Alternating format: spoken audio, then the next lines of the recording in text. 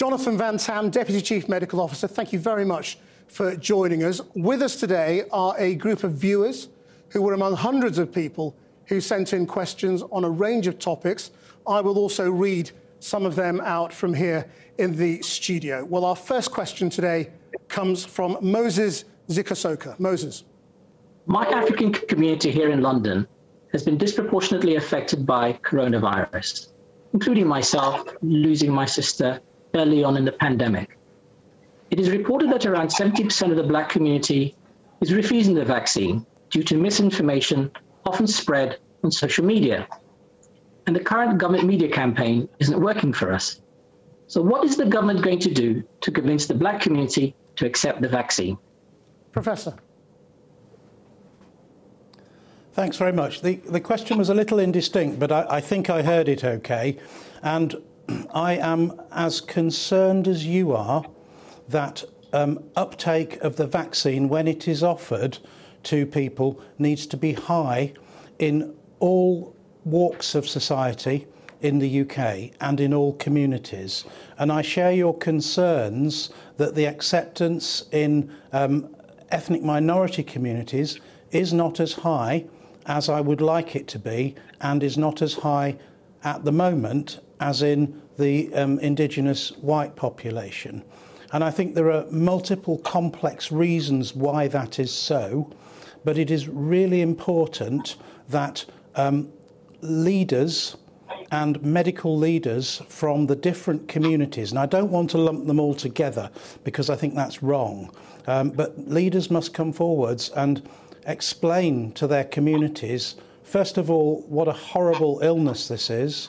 Secondly, how important vaccines are going to be in the fullness of time in terms of lifting us out of the problems we currently face. So I think you've raised a very fair point.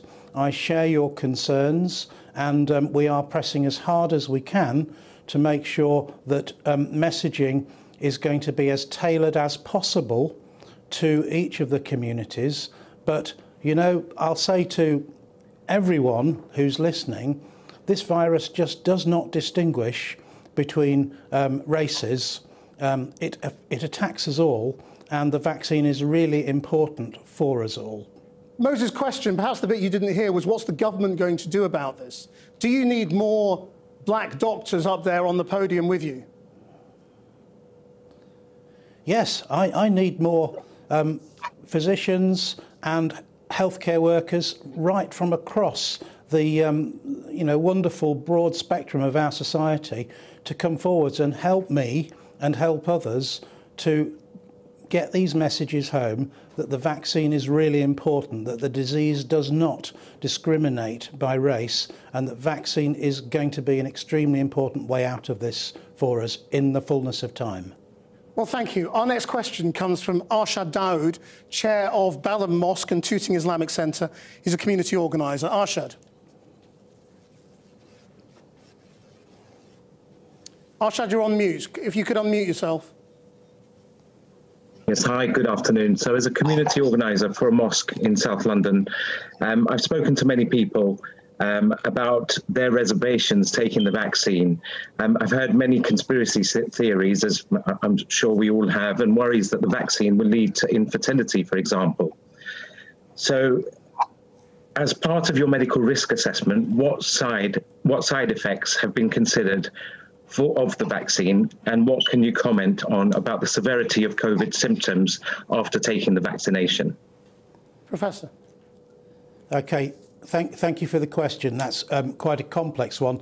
The first one really was your question about the rumours, and that is all they are, rumours about infertility and the vaccine. There are absolutely no data whatsoever to support that. And if there were data to support that, the MHRA would have made a clear position statement on that. And I don't know of any vaccines that affect fertility. That's period. So from that perspective, all I can do is just refute that head on and say, I believe that to be an unfounded rumour.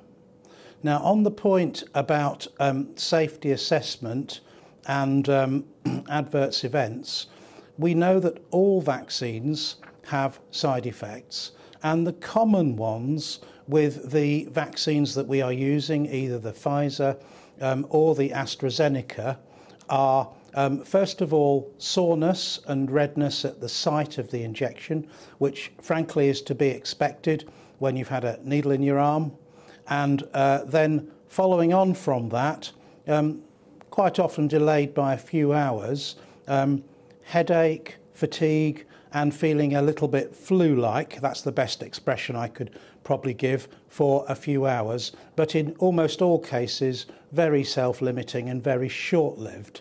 But the MHRA, our regulator, reviews all the yellow card safety data and the reports from members of the public every day, and we are not seeing any worrisome safety signals at all at the moment in relation to either of the two vaccines so deployed.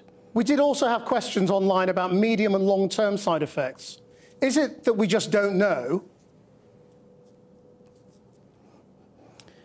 It is always the case with any medicine or any vaccine that is new, that if you're looking for a side effect that is really, really rare, shall we say, I don't know, a very, very low number in several million people, that's how rare, then of course you can't pick that up in a clinical trial, because although these clinical trials have been really big, typically 30 to 40,000 volunteers in each of the clinical trials, then you can't pick up those very, very rare signals until literally tens of millions of people have had the vaccines. But I would say that the study of safety information is not just a kind of UK-specific affair. It's an international cooperative affair, and vaccines are now being rolled out in many parts of the world, particularly in the US and particularly in Israel. And again, if the regulators, our regulator, the MHRA, were picking up any kind of signal they were concerned about from elsewhere, they would delve into that and tell us. But at the moment, all is good. We had by far the most questions in our appeal pertaining to the question of delaying the second dose from the original 3 or 4 weeks to 12 weeks. With a question on that topic, yes. Let me bring in Natalie Gazzett, who's a web designer. Natalie. Hi. I'd like to know your opinion on the vaccine dosage delay and why we're the only country delaying the second dose to 12 weeks, despite Pfizer and the World Health Organization statements recommending otherwise. Is there any evidence for this 12-week delay?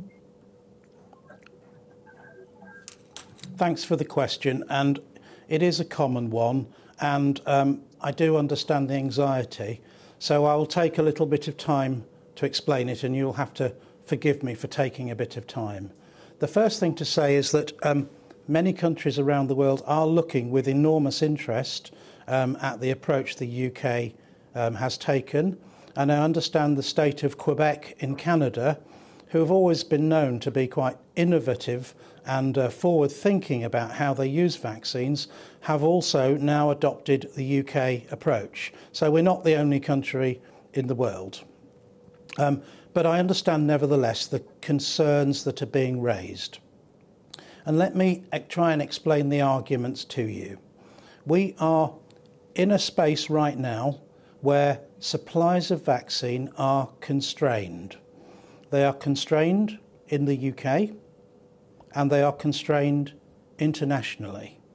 Although the UK is in pretty much the best position in the whole world, in that we know we have committed in total to 367 million doses of vaccine in the fullness of time.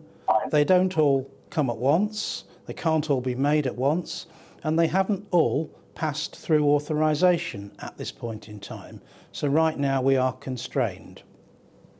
And the basic mathematics runs that if you, for example, had a vaccine that after one dose, and these are theoretical percentages I'm giving you, I want to stress that very strongly, but if you had a vaccine that theoretically after one dose gave you a 45% protection, and after the second dose it gave you another 45 and brought you up to 90, then if you had 2 vaccines and 2 people, you would get the equal public health effect from giving both of those vaccines to one person or from giving them 1 vaccine each, because 45 plus 45 equals 90.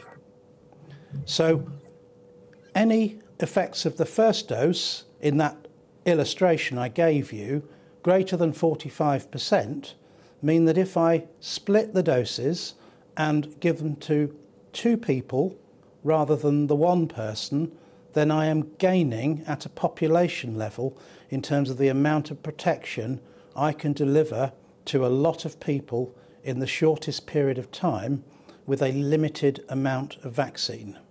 And of course, if the 45% goes up to 60% as another theoretical example, then I'm beginning to gain even more. And that is the basic argument.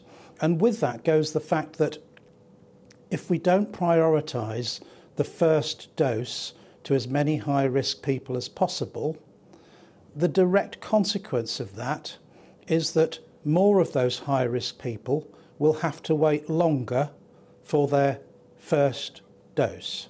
And I realise that for people who've already had their first dose and they desperately want their second, that their self-interest is in having that as soon as possible. But there is a public health argument that this is the right way to do it. Now, the situation has been more complicated, I'm afraid, by different claims about the effectiveness of the first dose of the Pfizer vaccine in particular.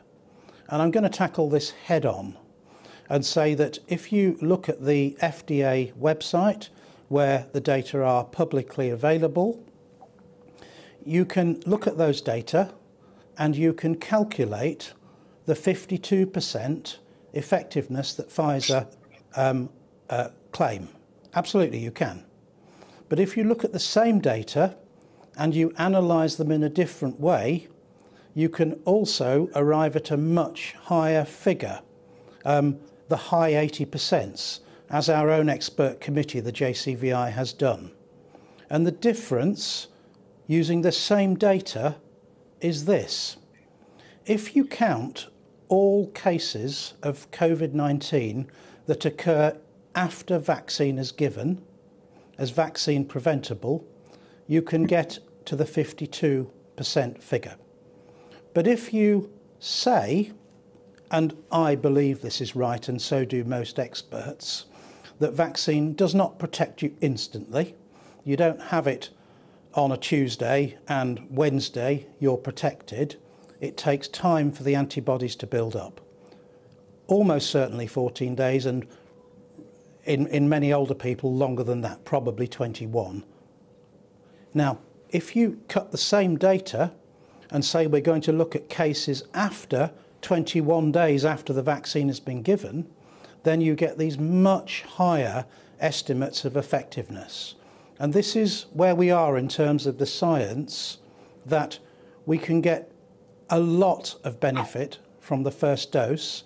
And because we can get a lot of benefit from the first dose, it is the right thing to do to prioritise that first dose for as many people as possible. We're not deliberately delaying the second dose. We are saying that the priority is the first dose, and the inevitability of the constrained supply is that the second doses are going to be delayed for an interval of up to 12 weeks. Sorry that was long-winded, but I hope it gave you a really clear explanation for the thinking. It did, but I have to put to you the fears of a lot of people asking the questions, which is about how long that protection will last. And they say that you don't have the data to show that that protection, even if it is at 89%, lasts 8, 9, 10 weeks. Is it correct that you don't have the data to say to people, we know that you're still protected to 89% at 10 weeks? Well, it's not entirely true to say that we don't have the data. Let me answer that in two ways. First of all, if you have a vaccine that is giving you, as the JCVI have recommended and stated to us, typically in the high 80% after first dose. And we know that in the Pfizer study that was measured out to 42 days, that is not going to just go along and drop off a cliff and go from the high 80s to nearly nothing in a very short period of time. That just doesn't happen with antibody profiles. But you don't know, do you? The next thing to say, no, let me finish, please. The next thing to say, there are two more points I'd like to make. The next thing to say is that vaccines also give a very strong T-cell response, and we know that the Pfizer vaccine does that. And we actually know antibody levels are rather modest after the first dose of the Pfizer vaccine, and yet the protection is really very good. And so please don't forget that the T cells may well be very important in this. The next point is that for the Moderna vaccine, and again these data are available on the FDA website, this is not secret information, the Moderna vaccine studies people who have only had one dose ever, very small number compared to their total trial, but it's still 1,000 or so, I think, who've only ever had one dose, and they can follow those data up to 104 days. And that's a messenger RNA vaccine too. And the efficacy figure on the FDA website, I can't remember the precise level, but it's 80%, I think, or something very similar. So that's another piece of kind of corroborative information. And the final point I want to make is that we're talking about percentage vaccine efficacy against infection. Now, what actually really matters, given the situation we're in now, is whether these vaccines reduce hospitalizations. And it may well be that we see a much stronger signal for hospitalizations, even if we were to see a slightly lower signal for the prevention of infection.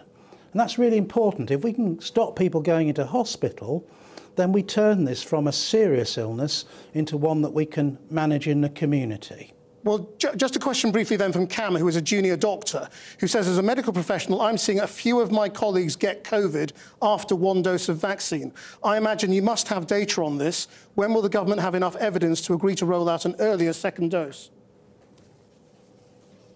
Right. Thank you for that question. So I can tell you already that the unsung heroes of this pandemic are people such as Dr. Nick Andrews at the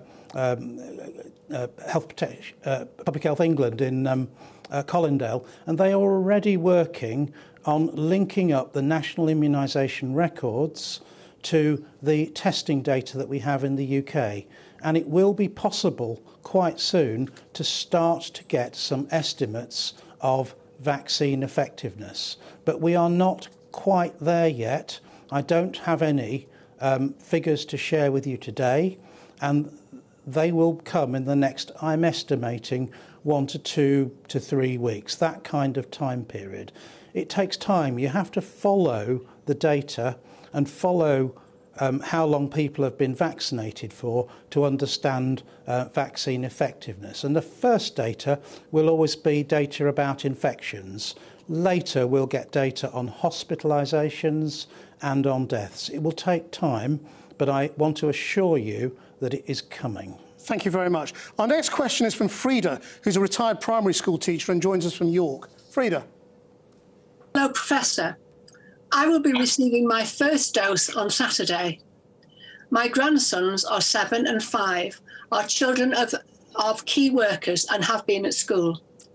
How long after getting my first jab is it safe for me to look after them and take care of them in my home after school? Is it 3 weeks or is it longer? Right, thank you, Frida, and that's a really important question. And what I'm saying to people when I give them the vaccine, when I work in the vaccine clinics, is this, that until we have vaccinated literally tens of millions of people, and we are beginning to establish a vaccinated population, and we are seeing the levels of disease in the community, which are high right now, really high, properly coming down and staying down. And until we have the data that assures us that the vaccines are highly effective, as I expect them to be, all of the rules still apply, I'm afraid, even if you've had your first dose of vaccine. But on a slightly kind of narrower point about when I would expect you to have any degree of protection from your first dose, I would be very clear with you if you were my patient, and I would say to you, please don't assume that you will have any protection until at least 21 days has elapsed. So I think my answer is in two parts to you. It takes quite some weeks before the vaccine protection will build up from the first dose that you've had. And secondly, much as you would like to see your grandchildren and look after them again, as much as I desperately would like to see my mum, but can't, all of the rules, I'm afraid, just have to apply to us all for a little bit longer. You know, these are the hard yards, they really are, and I know that. But we are so tantalisingly close now, maybe just a few months away from the vaccine rollout changing all of our lives for the better. So we've just got to keep the faith and stick with it, I'm afraid, for just a teeny bit longer. Our next question came from Twitter and was about the mutation of the virus and the threat that that poses. It's from Rune Beck, and it says, with the apparent speed of new variations, is it realistic to update and scale vaccinations fast enough to catch up and win the race? Thank you. That's a really important question. And I don't mind saying to you that you know, my work behind the scenes is so much focused on the future of vaccines and vaccination, not only in this country, but for the world. So let me kind of chop the question up into bits. The first thing to say is that there are three mutations that we know of, variants that are of public health concern. Maybe you'd say there were four if you say there are two from Brazil. But basically, there is the UK variant, which has emerged. There's the South African variant, and there are two from Brazil. And we're picking up these variants in countries which have very, very good genetic sequencing capability. There may well be more around the world in countries who don't even know about it because they don't have the same level of genetic sequencing as particularly we do and the South Africans do, etc. So that's the first point. The second point is that these viruses, these variants, did not emerge under vaccine pressure. So if you have a very highly vaccinated population, to continue to exist, the virus wants to find a way round the vaccine. And it's called vaccine pressure on the virus. But these variants just occurred. They did not occur in highly vaccinated populations at the time they occurred. So they were, if you like, spontaneous variations. Now, that makes the likelihood that they are going to completely destroy the vaccines we have very low. We'd be incredibly unlucky if that was the case. But none of us can rule out the possibility that vaccines won't work quite as well against some of these variants. Now, I think the science data, as it's building up, is beginning to give us a fair amount of reassurance that the UK variant is going to be susceptible to the vaccines that we are deploying now. And indeed, when we have effectiveness data from Public Health England, I'm hoping in the next fortnight or so, then some of those data will actually be against the new variant. And so that will hopefully give us a great deal of confidence at that point. I think the variants in South Africa and Brazil are more of a concern. How much of a concern? I think the science community need to do some more work, and they are working like mad on this to try and get us those steers. But yes, of course, these variants are of concern. Now, what I don't want is a headline from Channel 4 or anywhere else saying Van-Tam says X, Y or Z. But I am certainly framing the possibility that we may need in time to vary the strains in our vaccines. And I am framing the possibility that we need to realistically consider if at some point in the future we are going to need to revaccinate some of our population. So I don't want a headline, Van-Tam says we're definitely going to have to revaccinate. I didn't say that. I said that I'm framing these behind the scenes as realistic things that I have to consider with the science experts to make sure that the UK stays exactly where it is, absolutely on the front foot on vaccines and ready to respond to what happens next. But this is new, uncharted territory, and it is very tricky. But the implication is that we will be playing catch-up if it changes again, and that means we may not escape from this period of trying to catch up with the virus as easily as some people think. I disagree with you, and the reason I disagree with you is that from the lab studies that look at antibodies, you really can't assess T-cell immunity. And it's a perfectly realistic possibility, perfectly realistic, that people who've been vaccinated with the current vaccines will, when they encounter a future variant, have a much more milder form of the illness than they would have had if they had not been vaccinated. In other words, it brings into vista the possibility that over time, with well-vaccinated populations, coronavirus may become far more manageable than it has been in the first 12 months of its life in humans. OK, Professor, I'm aware time is getting on, and we've got some viewers here who've got very sort of focused questions. I wonder if we could try and get through them as quickly as possible. I know it's difficult, but if we could try and sort of speed up a little bit to try and get through as many as we can. The next question is from Sarah Bailey. Although statistics released by the ONS this week suggest that school staff and teachers are no more likely to die of COVID-19 than the general population, the high transmission rates, particularly in secondary schools where I'm a head teacher, cannot be denied. Whilst I understand and support the rationale for prioritising the vaccination of the vulnerable, what timescale should we expect for the rollout of vaccines to school staff, given the damaging impact on children's mental health while schools remain closed?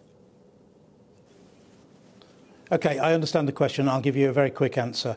The top priority right now is to vaccinate the JCVI priority cohorts 1 to 9, as defined by age and as defined by chronic illnesses. Once we have got through that, there will be a phase 2 vaccination programme in the UK. The shape of that will be decided upon by ministers who are currently considering what that might look like. And I absolutely understand that in the mix are considerations around occupational groupings, as well as other factors such as transmission. But you yourself have said it, that we don't see a signal in the ONS data of increased infection rates in teachers, probably slightly lower than equivalent for age and sex, and we don't see a signal of increased mortality. Thank you. Medina Ali is an 18-year-old A-level student. Medina. Hi, my question is, since exams were announced as cancelled, what has changed for the government to now say that we must go back to school despite the lockdown we're living in? Sorry, could you repeat that question again? Just the last bit. Since exams were announced as cancelled, what has changed for the government to now say we have to go back to school despite the lockdown we're living in? OK, so getting children back to school is one of the most the most important thing, I think, that we would like to achieve. And that's said with real feeling, with 3 children, 2 of whom are at school and 1 of whom is at university. So I'm desperate for this to happen, but it has to happen at a time when the general epidemiological situation in the UK is safe. And right now, disease levels, although falling, are still extremely high. The hospitals are rammed with COVID patients. And we do know that although schools are safe in themselves in terms of the environment, that transmission still occurs between school children, and school children then bring it into their homes and give it to the adults. So it's a very fine and difficult decision that the government will have to make. But we're all committed. We understand on the medical side the public health benefits and mental health benefits of kids being in school as soon as possible. Thank you. Our next question is from Andy Veach, who is from Faversham in Kent and has been shielding since last March. Andy. I'm a blood cancer patient with MDS, myelodysplastic syndromes, and my concern is that we're told not to expect the vaccine to protect us because of our compromised immune systems. Will we be tested after vaccination to find out if we develop any immunity, or are blood cancer patients destined to spend much of the rest of their lives shielding? And shouldn't family members living with any clinically extremely vulnerable person be vaccinated at the same time as the patient? My wife is a key worker in a supermarket, and it's a huge worry to us that she will bring COVID home to me. We've therefore stayed apart as much as we can at home since last March, and we can see no end in this situation. Thank you for the questions. Look, I agree it's a horrible situation to be in. I agree that it is just no fun at all to have been shielding for that length of time, and it must be a real worry about the vaccines and whether they are going to work in people who have damaged immune systems, either through disease or through treatment. And it is just a case in point that the vaccines need our immune system in order to work, to get us to generate the antibodies that give us protection. And it is, I'm not going to mince my words here, you know I tend not to, it is possible that the vaccine response in people who are immunosuppressed will be lower, but it could still be incredibly meaningful in terms of preventing severe disease. So I must encourage you that when you're called for your vaccine to take it, and I must encourage all people to do that, because, you know, this isn't zero protection, it may be lowered. I can't say. We are doing the studies. Academics in Birmingham University have been commissioned by us to look at the response to vaccines in people who are immunocompromised, and we will have further data on that. But in terms of the, you know, how do I get out of this trap, which I completely understand how you must feel, please think of the vaccines a bit like surround sound. It's not just about you and patients like you being vaccinated. It's about the people around you and the people you're likely to encounter in society also being vaccinated, so that the levels of disease altogether come down.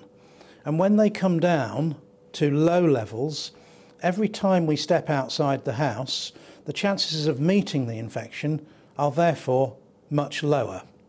And on the final point about contacts of the clinically extremely vulnerable, the JCVI has looked and continues to look at these questions very diligently. They are an independent expert body, and I'm going to stick with the advice that they offer to us. Thank you. I want to bring in now Sanjay Ranchodas, who's a businessman and a parent and is in Hertfordshire. Sanjay. Hi, Professor.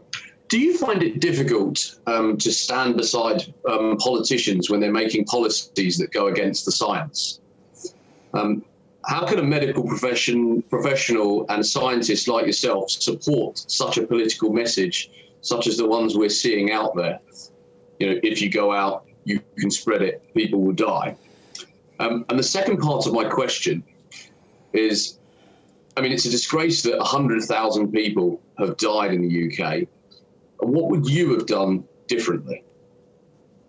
Professor. Thank you. Thank you. OK, so the first one really is a kind of career question about the role of science and medical advisors in government. And our job as advisors is always to advise our ministers, and for ministers as you know, ministers of the elected government, elected by the people, make the decisions. And you know, I think when I stand alongside politicians, I'll just tell it the way it is. I'll tell you the truth. I find them deeply committed and concerned individuals who, on the COVID-19 piece, have run out of easy decisions to make.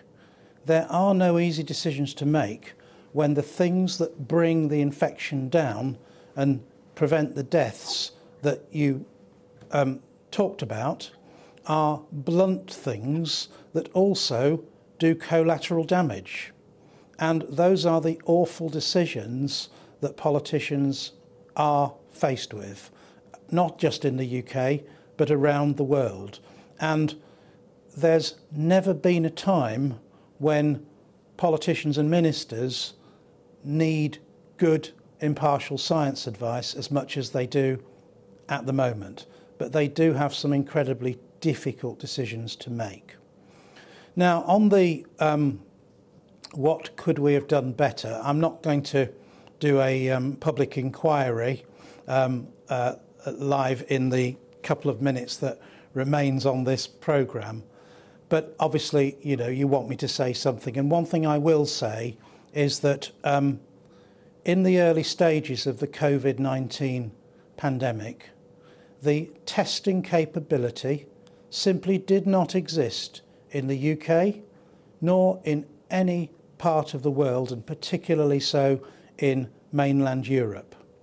And so it wasn't possible, because there wasn't the testing capability and certainly not the testing capacity, just kind of sat there waiting to go, to spot this first wave until it had already started to encroach on the hospitals.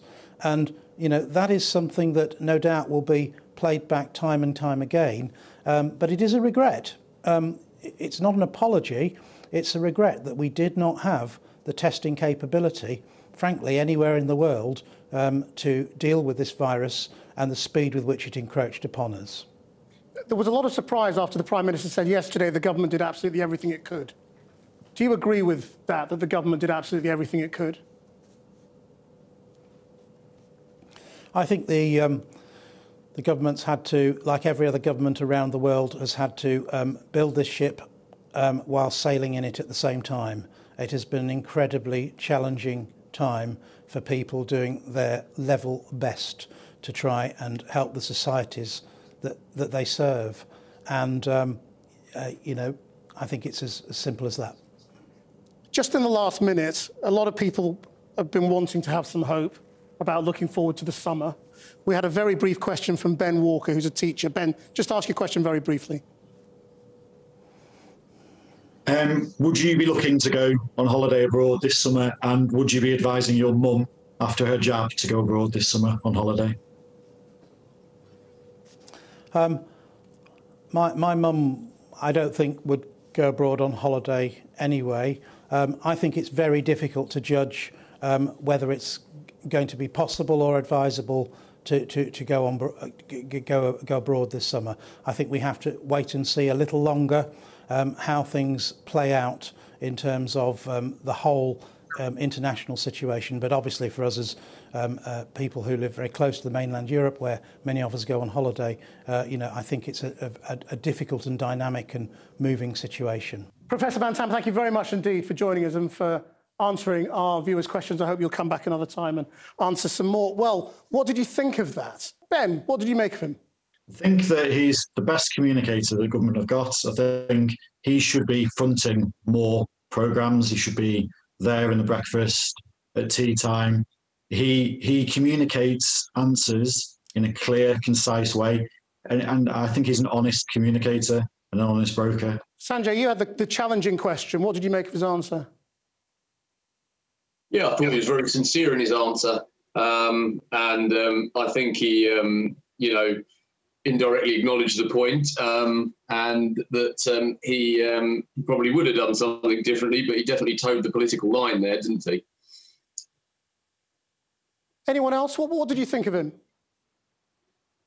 I actually don't think he answered my question completely. I think he spun around it. He was talking about, in theory, it would work. But my question was actually, is there any evidence for it?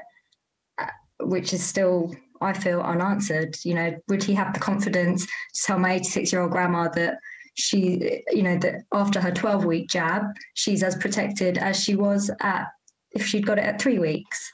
So for me, he's great. He's one of the more trustworthy ones that there is, but I still didn't feel like my question was completely answered, actually. Which is extraordinary, because I think it was the longest answer we've ever had to a question on Channel 4 News. And I feel like, sometimes they talk a lot and talk a lot and talk a lot, but miss the bits that we really are looking for. Definitely did avoid some of the questions that were asked by rephrasing it in a different way to make it look like he did answer the question. Yeah. I totally agree.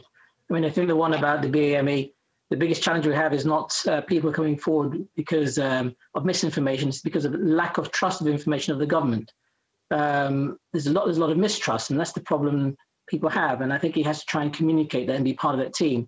Is that how do we build trust? Because once we have the trust, people will come forward. And the trust will come from people within government themselves stepping forward and being vaccinated. That's a big mistake the government have made. They should have a PR campaign where they have either the whole cabinet or leading members of society come forward, become vaccinated. That will reassure the rest of the population. But they themselves are not coming forward. So how do they expect the rest of the population to come forward? I agree with that totally, Moses, because one of the question that I asked is about reservations on the vaccine, and the long-term impact was an example of that is infertility, and that's just one example. But he honed in on that specifically and said no. But there are a lot of other potential long-term impacts that people are talking about. The conspiracy about injecting something into you so you can be tracked, and the 5G thing, and there are all these things that people are hearing and mishearing on, misinformation, if you like, and fake news and WhatsApp groups and all sorts of things. And those are the things that need to be taken head on, in my opinion. And the number of people that take up the vaccine is quite key, really, in Jonathan Van-Tam's response to my question, is that whilst the vaccination doesn't particularly offer us any real hope in the short to medium term, we're reliant on the take up of the rest of the population. So the issues that you've raised are extremely relevant in that. I also want to add on to what Moses was saying. It all comes down to the trust in the government. If no one trusts the government and their plans, or if they think that there is some sort of lack of transparency in the plans that they have to better the UK, then they're not really going to come forward and take the precautions needed to help our society to move further. Bernie, what did you think? We didn't get to your question, I'm afraid, about zero COVID policy. No, he didn't. I thought it was perfectly lined up for that question at the end, because he avoided mentioning South Pacific countries that have dealt with this very well. And we've had public health experts telling us from the beginning that we should follow a zero COVID policy like New Zealand did. They had a zero COVID policy and it worked out very, very well for them. And I'm a bit concerned that even with the vaccine, we're going to have to suppress the virus as much as we can. And so we should be listening to our public health experts, such as Devi and John Ashton. Anyone else before we end this? It's very good getting your perspectives, actually. I think we'll put this online. I think what was important for me, Krishnan, was, clearly he's a very senior medical professional within this country. He's leading the charge, if you like. But it seemed to me that there's still some very unanswered questions and glaring holes in everybody's understanding about this virus, I think, which still, is going to make people very uneasy about plans moving forward. Well, thank you all very much. That was really interesting. Thanks for coming and making time and for listening. Yeah.